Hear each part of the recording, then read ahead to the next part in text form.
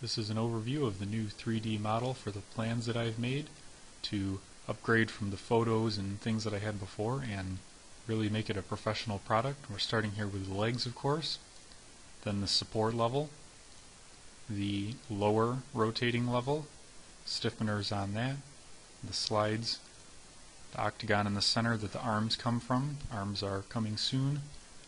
The upper rotating level and the slides on that. Stiffeners for the largest surface pieces, then the actual surface pieces, and the star. Now obviously this is a 3D model, so I can come in here and rotate around and provide views of all the different components that I think are relevant. We can look at things like the top, peel things away. We can go to individual component views, like this lower level piece here, and bring in dimensions. So we'll have views like this. We'll have, for example, the bottom side when appropriate. The bottom side, showing some of these little pads on there that I thought were that help it rotate easier on the main piece. So we'll have all those different components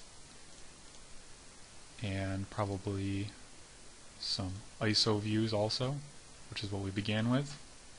So drawings for each component will be included with the different views and the relevant dimensions.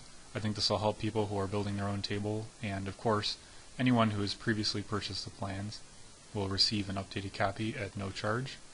So the feedback on this project has been great, and I'm looking forward to another project, hopefully this winter, mechanical lumber type project that I'd like to build, and thanks for watching.